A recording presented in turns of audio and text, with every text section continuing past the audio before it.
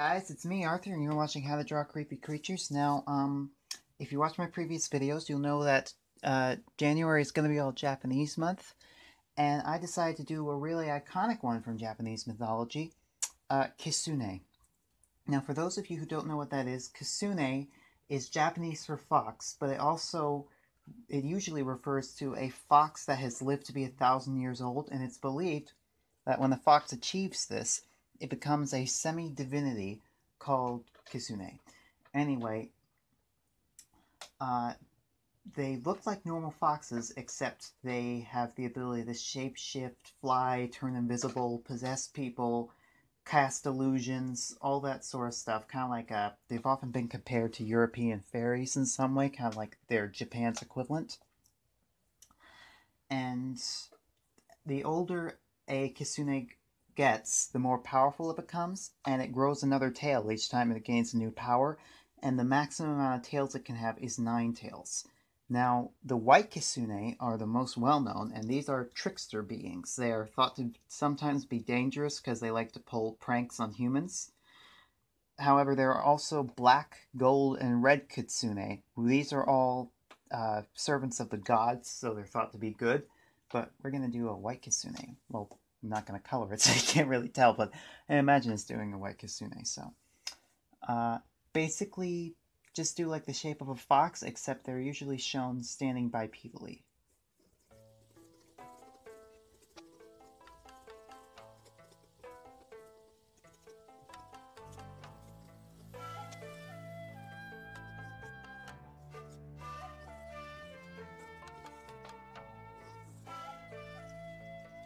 Alright, now we got the basic skeletal shape. Let's add the muscle now.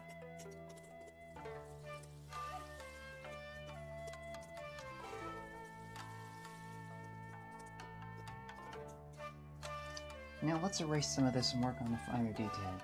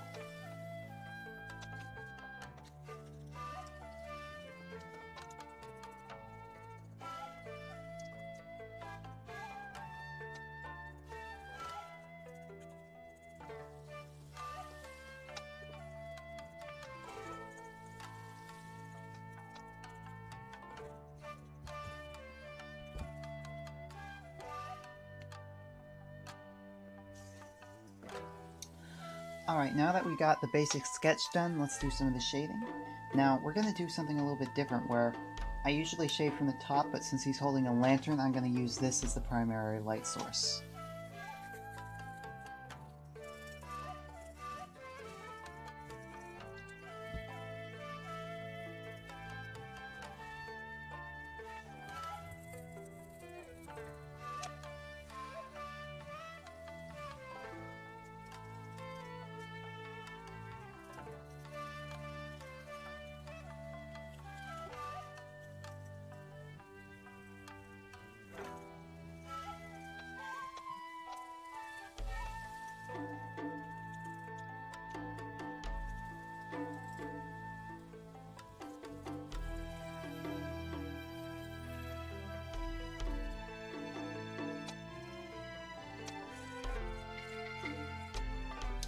Alright, now let's do some of the, oh, actually. There we go. Alright, now let's do some of the finer details.